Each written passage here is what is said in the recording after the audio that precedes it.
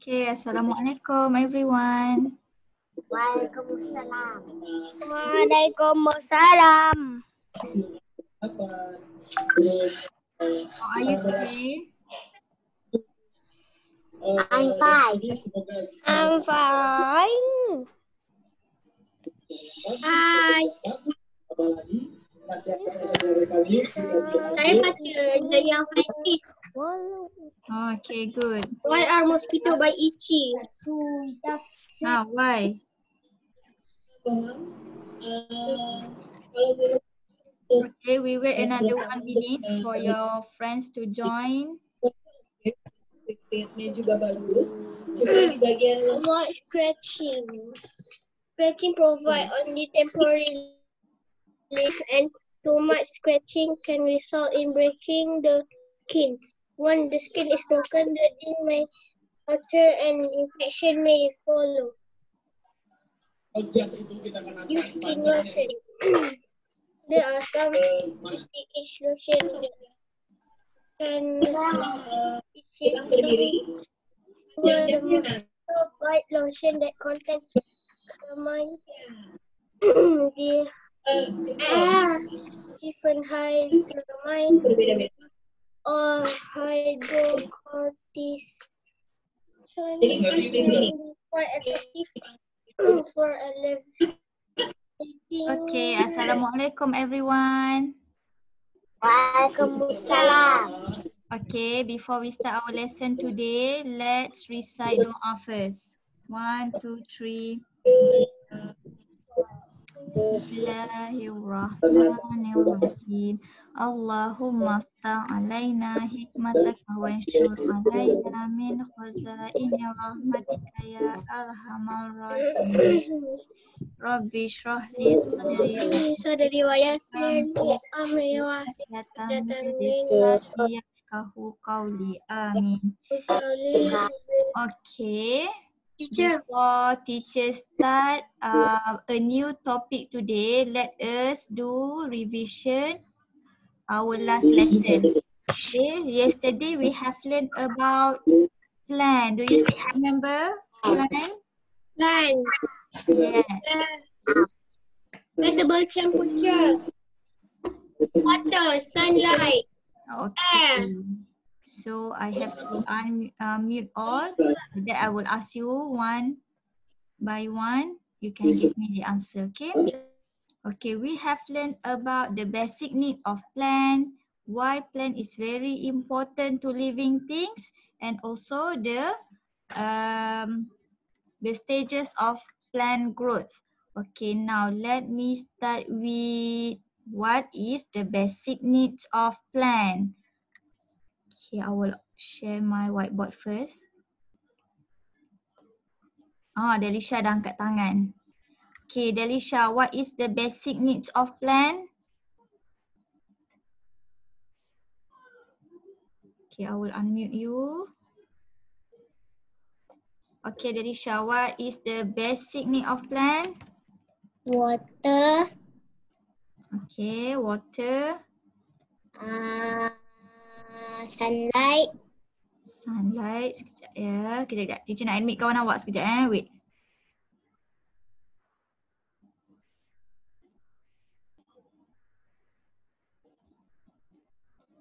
Okay.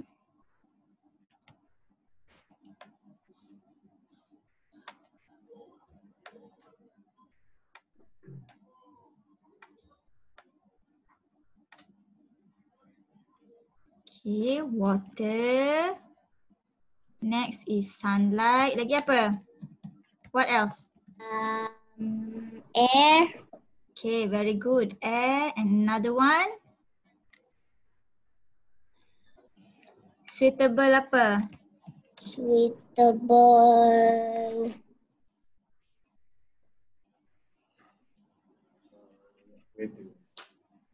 Weather. Suitable temperature. Okay, not all plant can grow in Malaysia. For example, apple cannot grow in Malaysia. So, it must be a suitable temperature.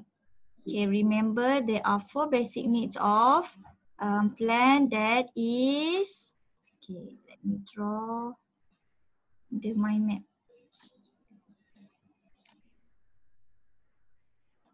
Okay, the basic need of plant, they are water, sunlight, air, and also suitable temperature.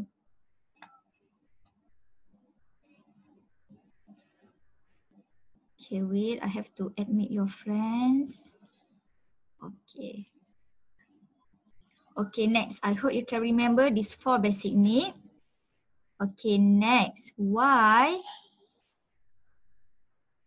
Okay.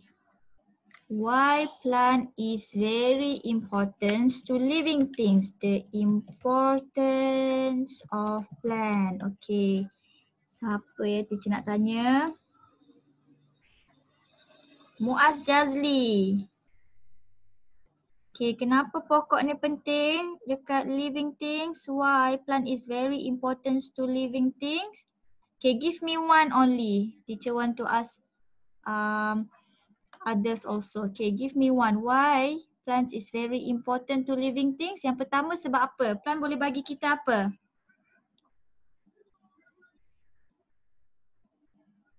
Muaz Jazli.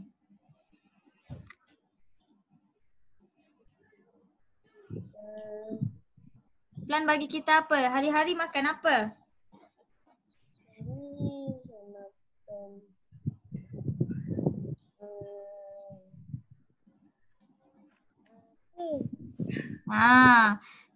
Plant can give us food.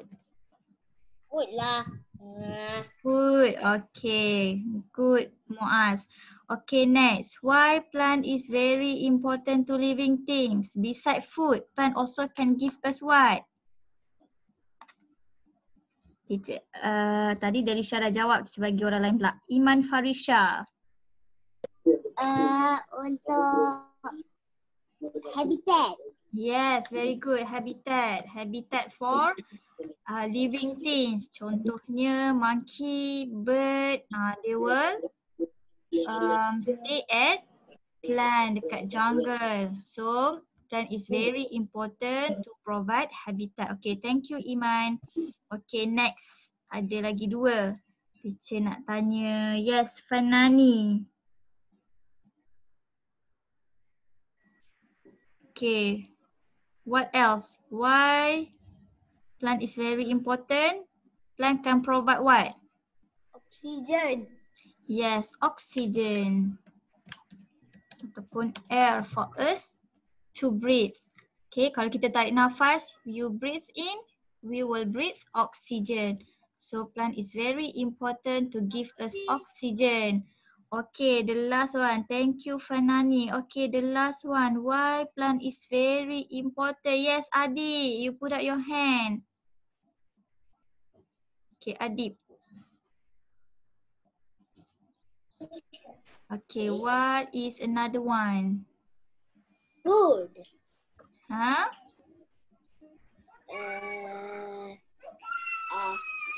Mula dengan huruf M. Medicine. Okay, pandai. Medicine. Okay, plants also can provide us medicine. Contohnya aloe vera, pokok-pokok herbs. Okay, herbs plant. Okay, thank you Adit. Okay, remember there are 4 important things why plant is very important to living things. Okay, remember the importance of plant. Okay, plant can provide food.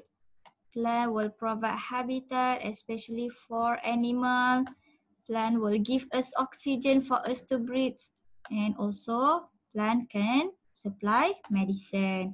Okay, this is the 4 importance of plant. Okay, next. Yesterday we have learned about the stages of plant growth. The stages of plant growth. Okay, now I want to ask, okay, firstly, apa first stages? Okay, teacher nak tanya. What is the first stages? Okay, Naura Jasmine. Apa first stage of plant growth semalam? Want me to verify my IC number and me. Okay, what is the first stages for plant to grow? How you spell my Seed. name? Tell me. Okay, very good. Okay. Seed. Okay, thank you, Naura. Okay, first seed. Okay, let me draw. Seed ni biji benih. Okay, let me draw the seed. Okay, lepas seed, what will happen to this seed? Okay.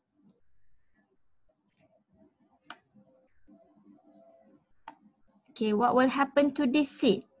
Next, I want to ask Darwish Fahim. Okay, after seed, what will happen to this seed? Ya. Saya tulis kat slide. Ah? Dah boleh tulis.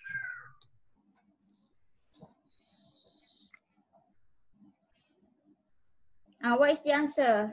I will write for you. The second stages of plant growth after seed, what? Germination of seed. Okay, very good. Germination of seed. Okay, germination of seed. Okay.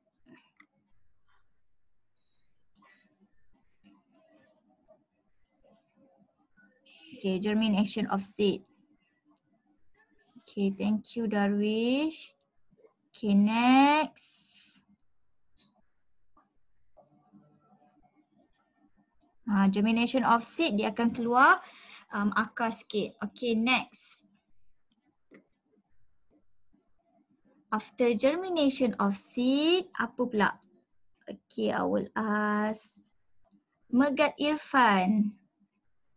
Okay, after germination of seed, what will happen? Berbunga. Belum lagi tu, belum. Dia apa tu? Membesar dulu. Membesar tu kita panggil apa?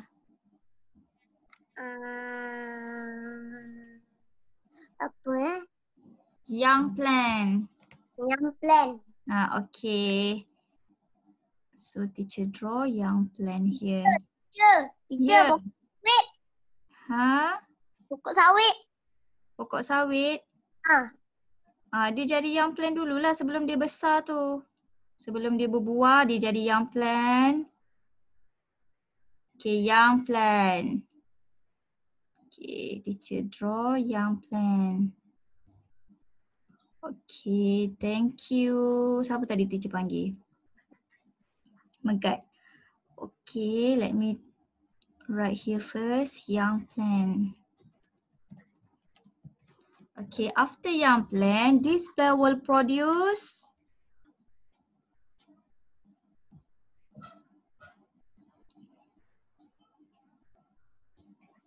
after young plant, this plant will produce what?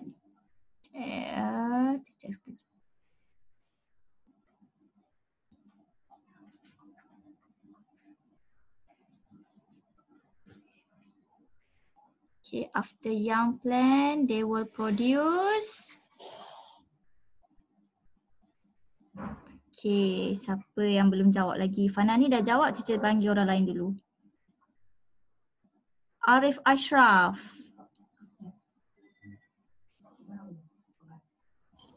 Okay, Arif Ashraf. After young plant, what will happen? They will produce what? Flower. Yes, very good. They will produce, the plant will produce flower. Okay, thank you, Arif. Okay, the plant will produce flower.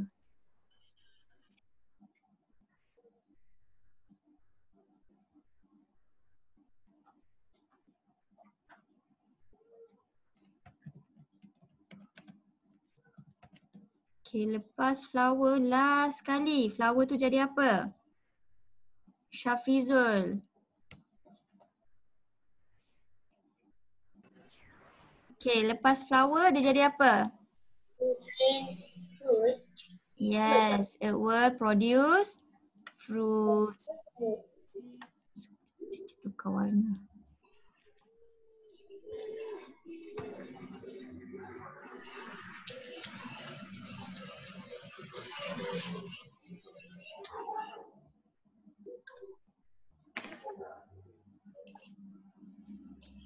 Okay, after produce flower, they will produce fruit.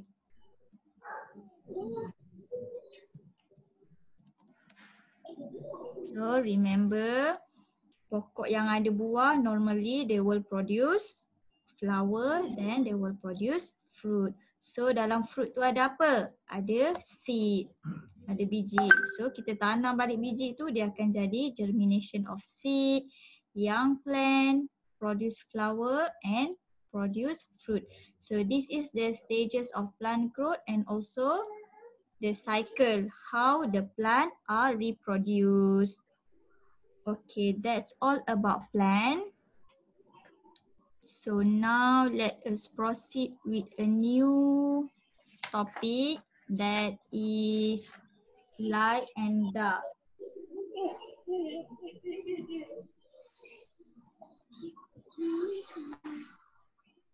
Okay.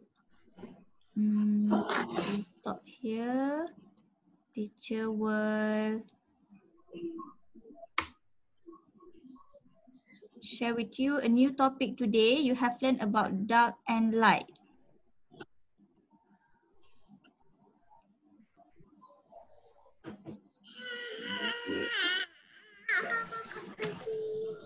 Okay, can you see my slide? Show me like this.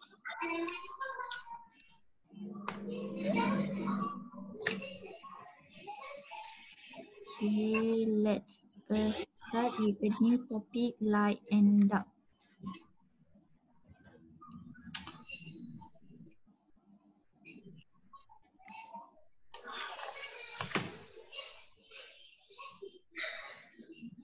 Okay, sekejap ya.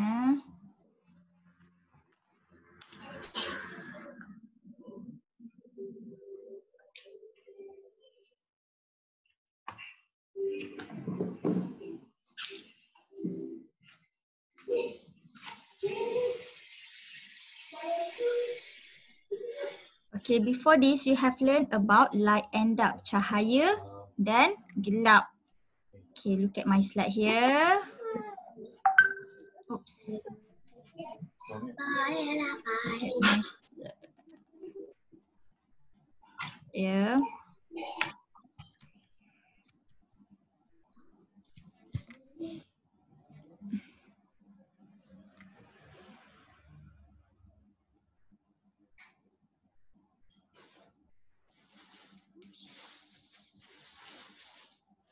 Okay. Okay, as you can see in my slide, here is in a day. Okay, a day, ada sun, ada cahaya. So, ni adalah cerah. And this slide will show us at night. So, dia gelap. Only we get the light from fire, from star, from the torchlight.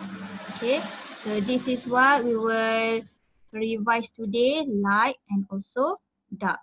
Okay, do you still remember light is very important to human, to our life, because with light we can see anything around us. Okay, do you still remember the source of light? They are divided into three. Okay, sumber cahaya ni ada tiga. We can get the light from sun, we can get the light from lamps, and we also can get the light from fire. Kita boleh dapat cahaya daripada tiga tempat ni, daripada matahari, from the sunlight, from the lamp, lampu, malam kita guna lampu, and the third from the fire. Kalau kita kita bakar sampah ke, kita bakar apa-apa, there will come out fire. Kita masak pun fire. Fire tu can give us light. That is the source of light. Sun, lamps and also fire. Okay, as you can see, this this boy, they go inside the cave. So cave is very dark. So they will use this fire to see around himself. So light is a form of energy that enable us to see all the things around us. So light is very important because it will give light for us to see. Dia akan bagi kita cahaya supaya kita boleh nampak keliling. Okay, this is the source of light. We can get the light from torchlight, from fire, candle, the star and also the sun. All of these can give us light.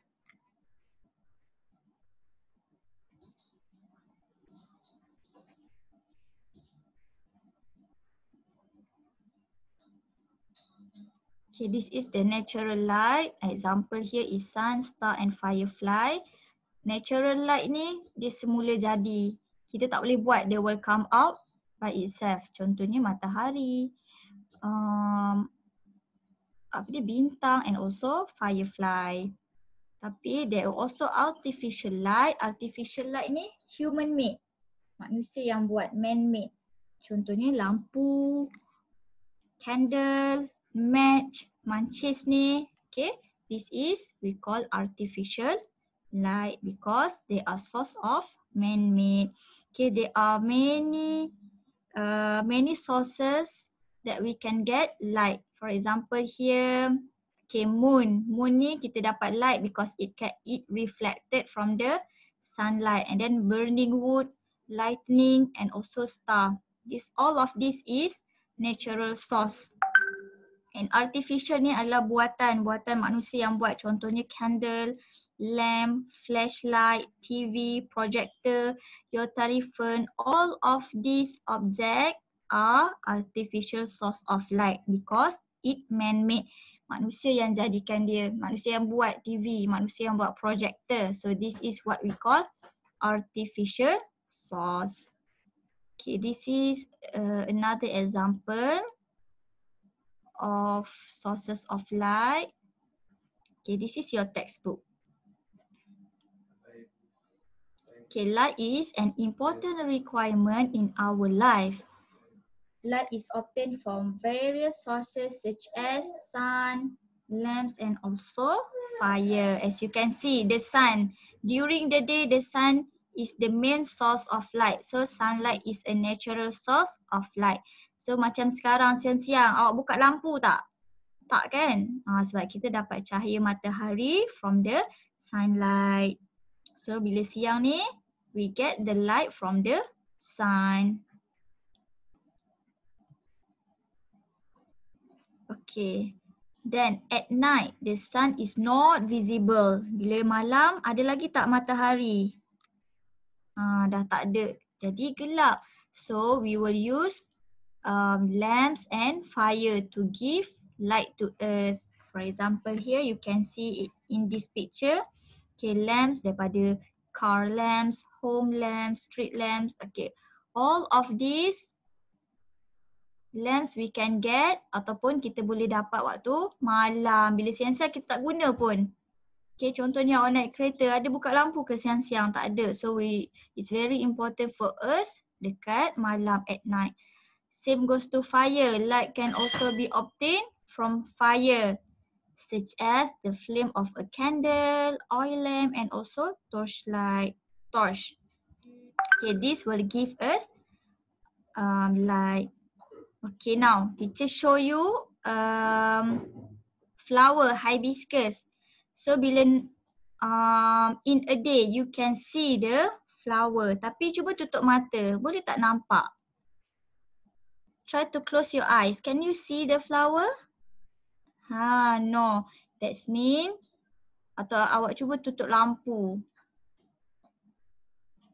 Okay, awak takkan nampak these types of flower. Okay, next. I want you to take your activity books. Teacher buat revision sikit je. And then we'll proceed to the activity books. Okay, take your activity book. Okay, take your activity book. Open page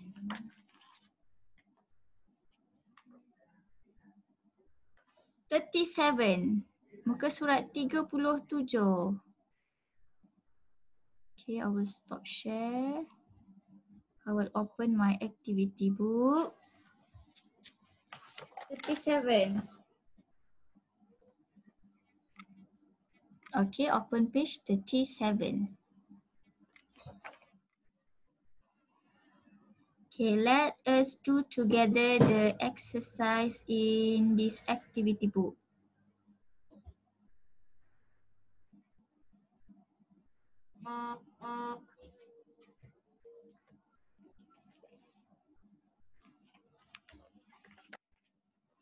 Okay, identify source of light. Okay, observe the picture and state the source of light. Okay, like I mentioned just now, there are three sources of light. They are from sun, from fire, and also from lamp. Okay, can you tell me what is the source of light for this number one? Okay, I will ask you for this number one. What is the source of light for this one? Okay, remember there are three sources of light: sun, fire, and also lamps, lampu. Okay, nombor satu ni apa? I want to ask, apa lagi teacher belum tanya? Muhammad Fahim. Teacher belum tanya lagi. Okay, Fahim. What is the source of light for this number one? Sun. Okay, very good. Thank you, Fahim. Sun. Low. Okay, thank you. Next, I want to ask. Okay, write your answer.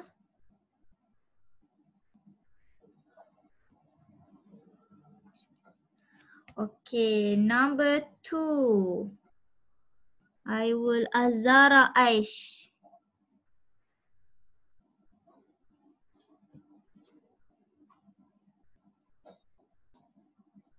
Okay, I will unmute Yes. you. Okay, number two. Okay, what is the source of light? Ada tiga. Candle. Kita tak sebut candle. Apa source dia? Tadi teacher cakap ada tiga je source. Sun, light and also fire. So this candle is category fire, sun or light? Lamp. Fire. Okay, very good. Fire. Okay, you write here, fire.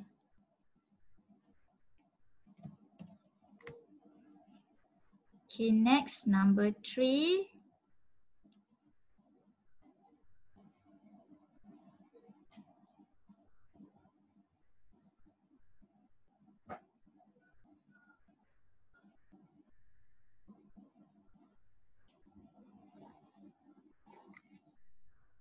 Okay, number three, I want to ask. Okay, Amira Izzah. Okay, number three, what is the source of this? Number three.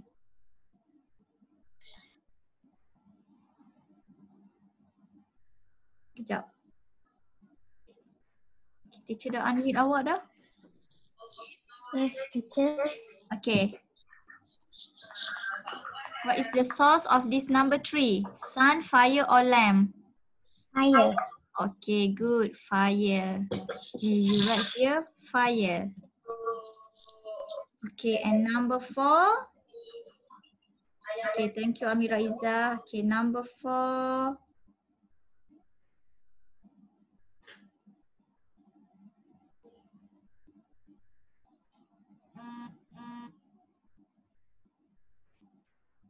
Khalish Amza. Okay, Khalish, are you there?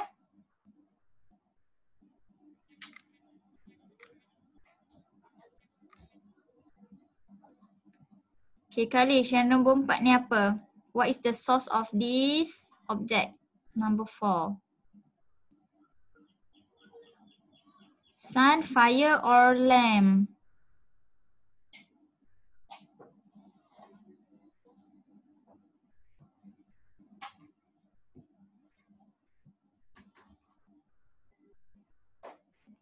Teacher dah unmute awak.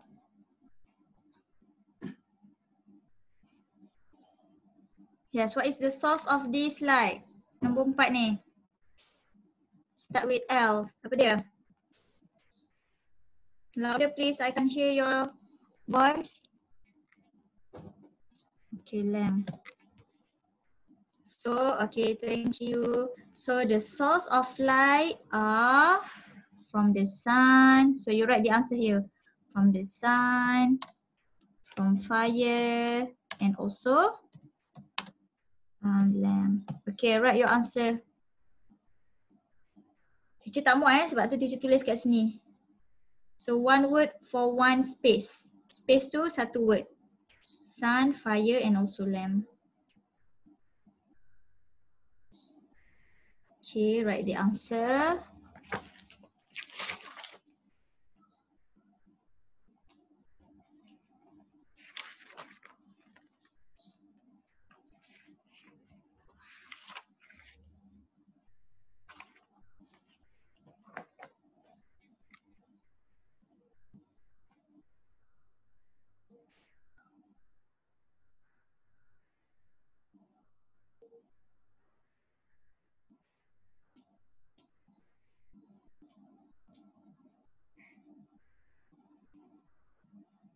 Okay, have you done?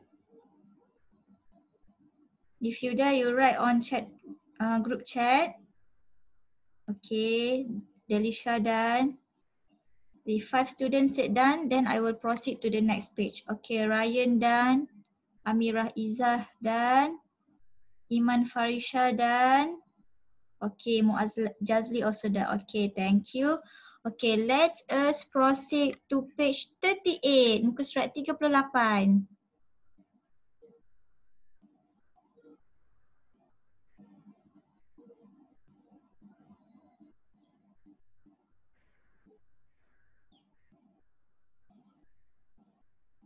Okay, on this page, we will investigate. Kita buat eksperimen sikit today.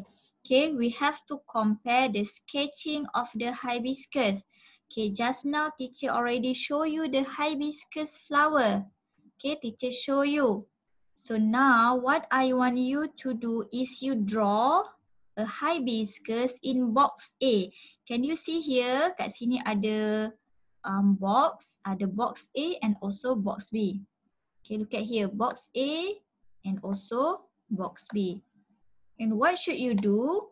You have to draw a hibiscus in box A. Okay, teacher will show you flower. I want you to draw the hibiscus here. Okay, contoh teacher draw hibiscus here. Okay, ni teacher buka mata. Teacher tengok gambar, teacher buka mata, teacher draw. And then at B box, what should you do? You have to cover your eyes and draw hibiscus in box B. Dekat box B, what should you do? Awak tak boleh tengok, awak tutup mata. You have to close your eyes like this and try to draw. Jangan buka mata, try to draw. Let me show you. If I close my eyes, I draw the hibiscus.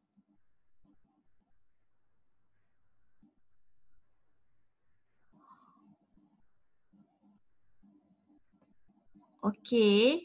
I want you do like this. Okay, can you try? I will show you. So next you can compare. Okay. This one page 38. Muka surat 38 sebelah tadi.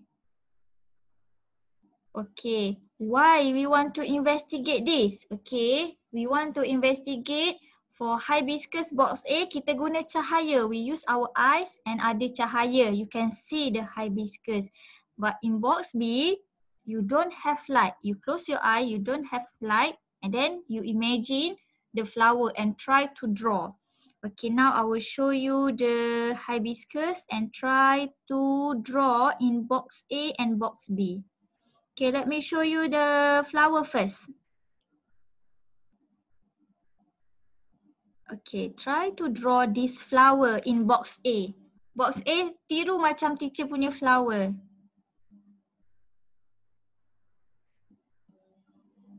Oh, teacher tak nampak Arif tunjuk apa tu. I can't see. Teacher baru tunjuk flower. Draw this flower. Kena ada 5 kelopak this flower.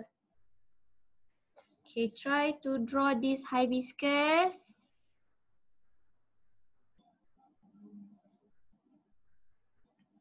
Muaz done. Okay, for box B, try to close your eyes and draw the hibiscus. Okay, this one page 38, 38, Naurah ni. Ke surat 38, Naurah.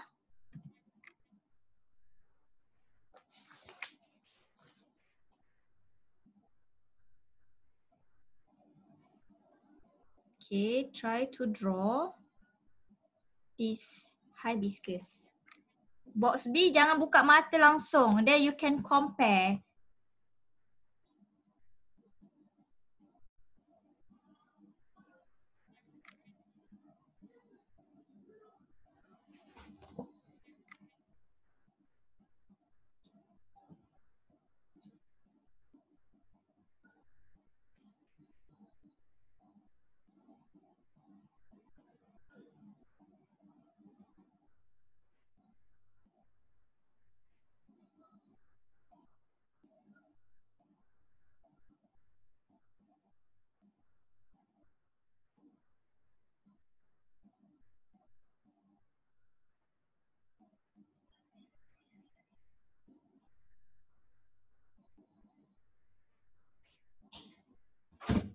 Okay, after this, I want you to show me your drawing.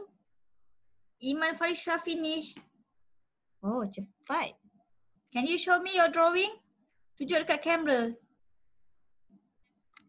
Atas sikit Muaz, teacher tak nampak Muaz.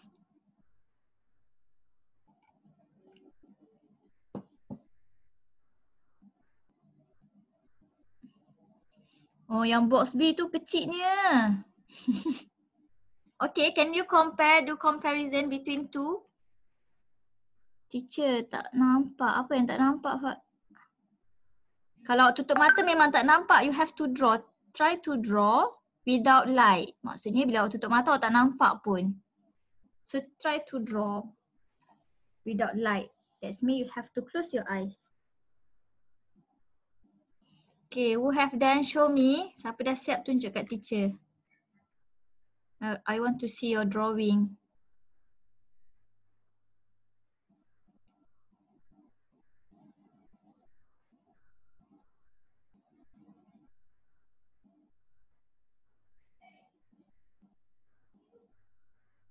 Okay, we wait for your friends. Amira Iza. Okay, satu lagi yang box B teacher tak nampak. Show me yang box B pula.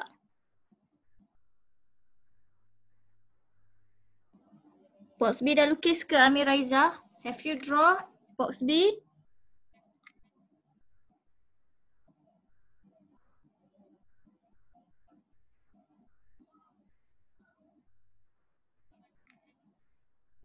Okay.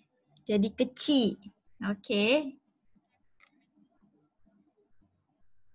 Okay, cantik je Amira Iza punya. Tutup mata tu.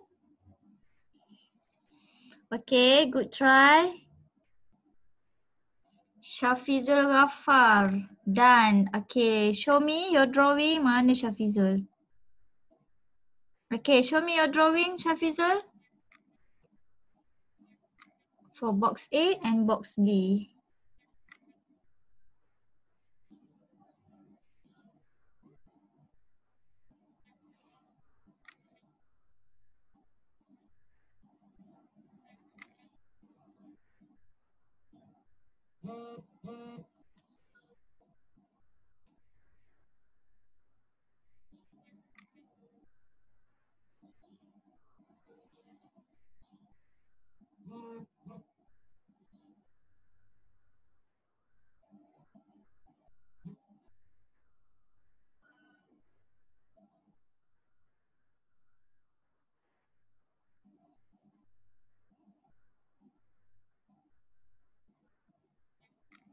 Okay, Kak Ed done.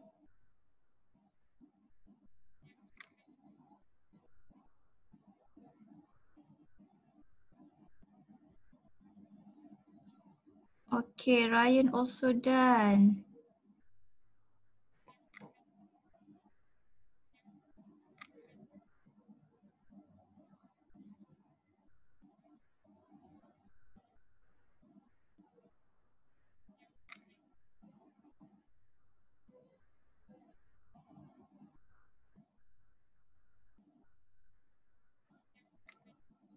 Okay, Naura also done. Afif done.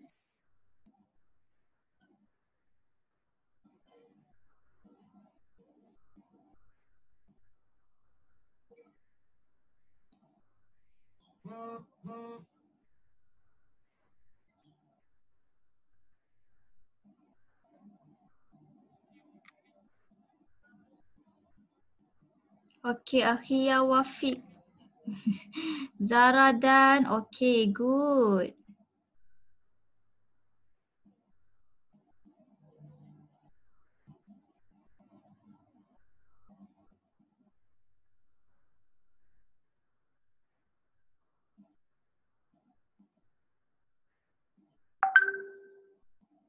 Okay, Zara Aish also done. Okay, very good. All of you done. Okay, can you compare your drawing? Okay, can you compare your drawing between box A and also box B?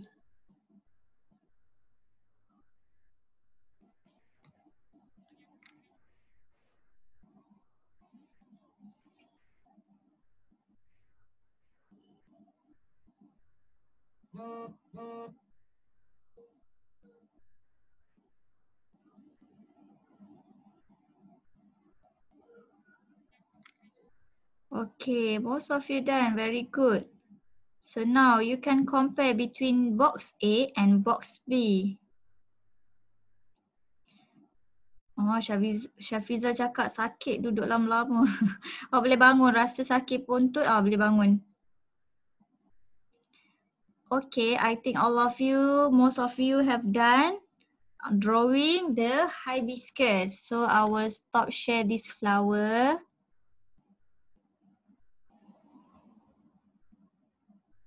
Okay, let me open the activity book.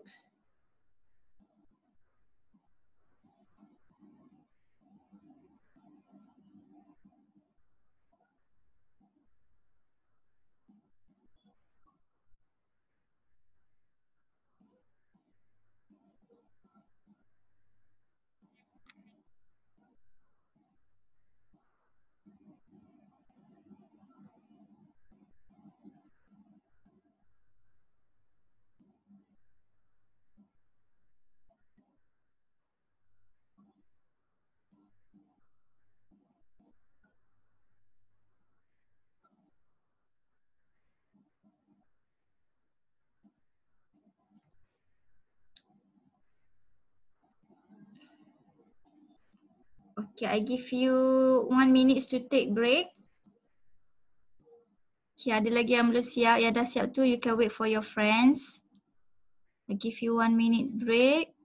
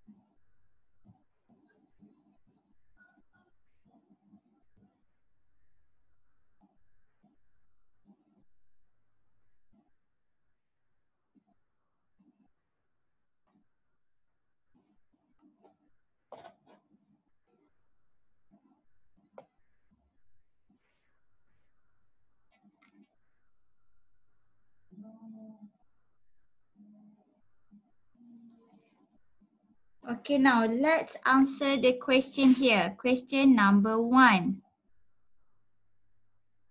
Okay, answer the following question based on your drawing. Okay, as you can see here, you have drawn A, and also you have drawn hibiscus in box B. In box A, I think it's more nice, or you can draw it properly compared to box B. Okay, number 1, the hibiscus could be sketched properly or not properly when it is bright. So I want to ask, siapa ada kat sini? Tadi siapa yang dah siap tadi? Siapa nak tolong teacher jawab question number 1? Okay, Khalish Amza.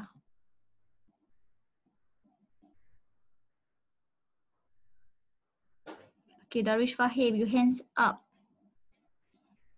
Your hand. Okay, Darwish Fahim. Okay, Darwish Fahim, for question number 1.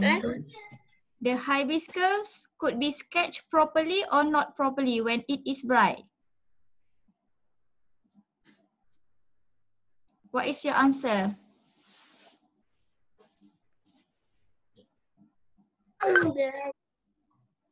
Properly.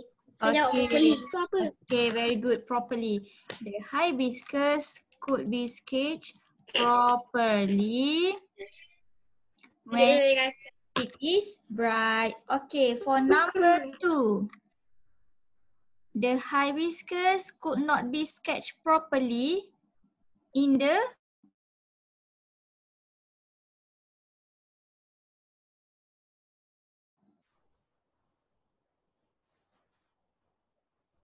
Itu dah ada masa putus line ke? itu hilang hilang tadi. Okay. Teacher beneran putus ke? Okay, look at question number 2. Okay, tadi question number 1 properly. The answer Because properly. So for number 2, okay, let me draw properly. Ini ada lukis. Okay, for number 2, the hibiscus could not be sketched properly in the bright or dark. Okay, dark. Okay, write your answer here. Dark. Okay, next. Okay, number 2. Dah saya tulis. Dah siap belum? Okay, number 3. The sketch of hibiscus in box A is better than hibiscus in box A is better. Sketch of hibiscus in box B. Okay, now if you done, I want me to show your drawing. Ini drawing saya. Okay, kita nampak Fahim punya.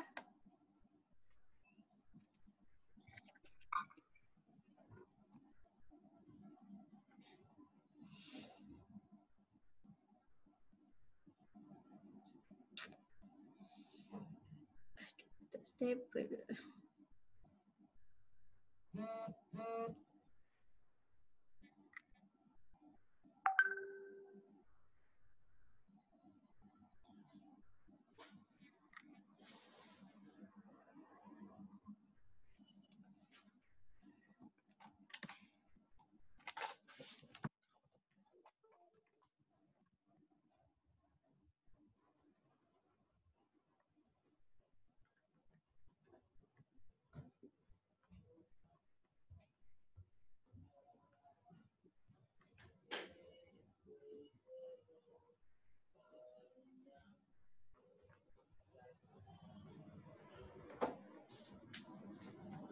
Okay, if you done, you can show me your drawing.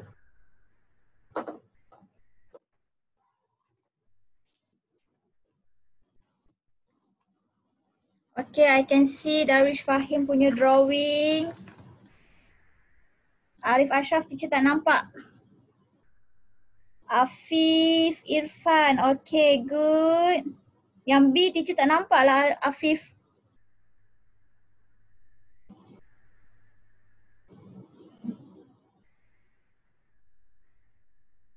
Okay, you can show me your drawing. Sekejap teacher tengok siapa lagi.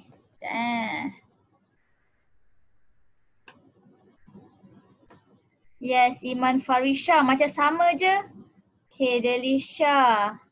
Iman Farisha punya drawing macam sama je dua-dua. Tutup mata tak? Okay, Naura. Okay, nampak lain sikit. Adib. Okay. B tu nampak macam pelik sikit. Okay. Zara Aish. Okay, good. Khalid. Khalid. Khalid.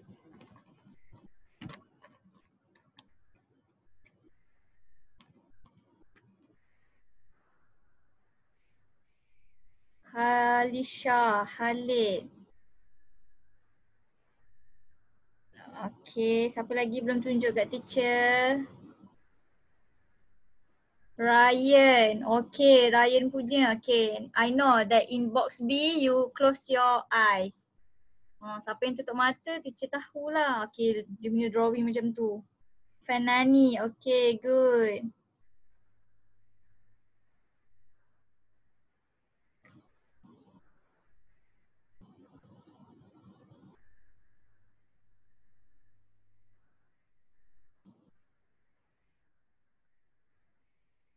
Okay, now have you, oh Arif Ashraf. Okay, I can see your drawing. Sampai terkeluar box lagi.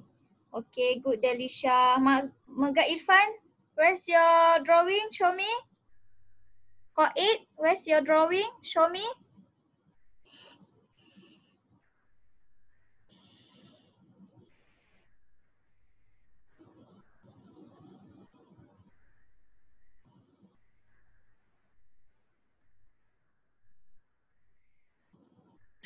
Okay, Qaid, yes, I can see. Megat, okay, teacher boleh nampak. Okay. So now you know that without light, kalau tak ada cahaya matahari, boleh tak lukis cantik-cantik? Tak boleh. So that's mean light is very important in our life. Kalau tak ada cahaya matahari, susah untuk kita tengok, tak nampak. Kalau malam tak ada lampu kereta, tak ada lampu dekat rumah awak, we cannot see the object. Okay, it's very dangerous kalau malam tak ada lampu. Okay, could be accident, anything would happen. Okay, have you done page yang drawing ni? Have you done? Okay, I can see your thumbs up. Thumbs up. Okay, good. Okay, let's proceed to the next page.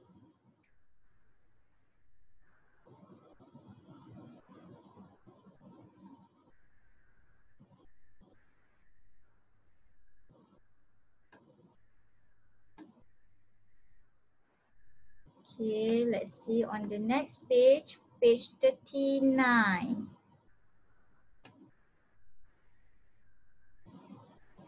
Okay, we have to compare the light and dark. Compare the situation below. Okay, when you do writing, writing can be more presentable when it is bright or dark. Compare when it is dark. Apa jawapan dia kat sini? I want to ask Afif Irfan.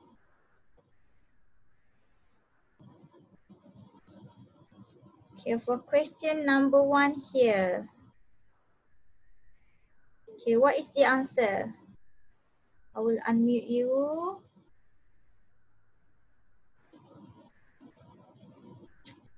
For question number 1, writing can be more presentable when it is Writing can be more presentable when it is light or dark. light. Light. Okay, very good. So write your answer here. Bright.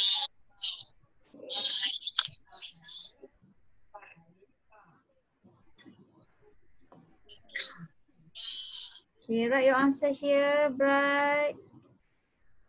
Oops.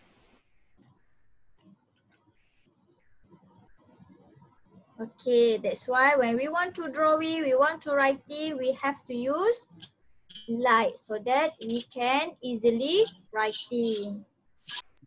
Okay, next. Okay, thank you. Siapa tadi? Irfan. Okay, next. Okay, write the answer.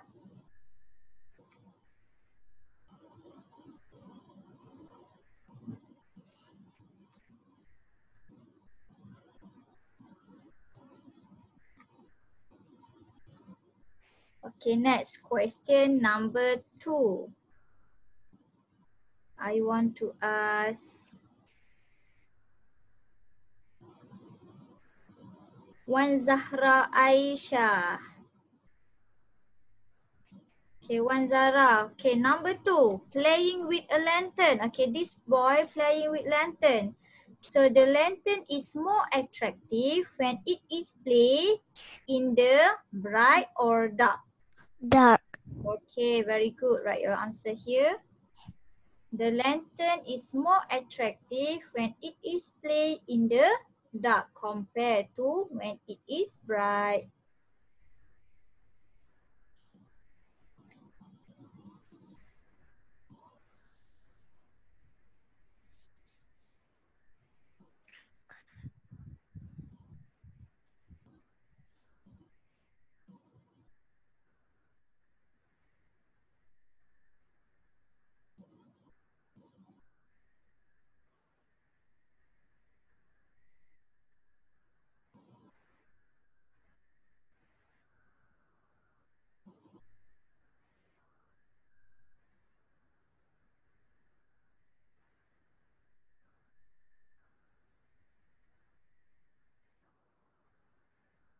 Okay, all of you done?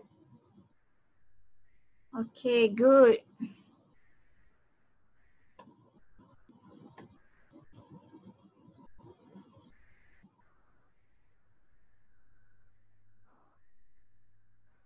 Okay, I think I have to stop at this page. For the next class, we will proceed to the next page. Okay, I hope all of you can understand and remember about the source of light and why light is very important to us. Okay. And also when you try to drawing just now, bila ada cahaya awak tengok, you can draw properly. But if you draw the flower without light or you close your eyes, you cannot draw the flower properly. Okay, all of you done, very good. Okay, that's all for today. All of you can understand today's lesson. Show me your thumbs up if you understand. Show me your thumbs up. Okay, I can see your thumbs up. Okay, good. Okay, I hope you can remember today's lesson so that next week we can proceed with a new page or new exercise. Okay, before we end our lesson, let's recite Surah Wal-As together. Okay, Wal-As innal insana lafi husn illa allazina amanu wa amilus solihati wa tawasaw bil haqq wa tawasaw bis sabr. Amin. Okay, that's all for today. Bye. Bye. Bye, Fifan. Bye, Fifan. Bye, bye, bye, bye, bye. Bye, bye, bye, bye, bye, bye, bye, bye, bye, bye, bye, bye. Bye. Teacher, jangan end for all. Bye. Teacher, tinggalkan saya dengan Arwin. Teacher, tinggalkan saya dengan Arwin. Oh, tak boleh. Teacher kena end the meeting. Jangan. Sebab kita kena convert the video. So, teacher have to end this meeting. You can go to your toilet. You can go to toilet. You can see while waiting Saya nak for the next meeting class. dengan Arif Rahim kejap. Ada benda. Tak boleh. Teacher kena end this meeting. Okay? Okay, see you again tomorrow. Bye. Assalamualaikum. bye, bye, bye, bye. Bye. Bye, bye, bye, bye. Bye. Bye. Oh, Airi Reza cakap nak main game Bye. Oh, okay. Bye. Class, you can do whatever you want to do. Okay? Drink a lot of water. Mama, buat saya hantu air. Okay, bye. Assalamualaikum.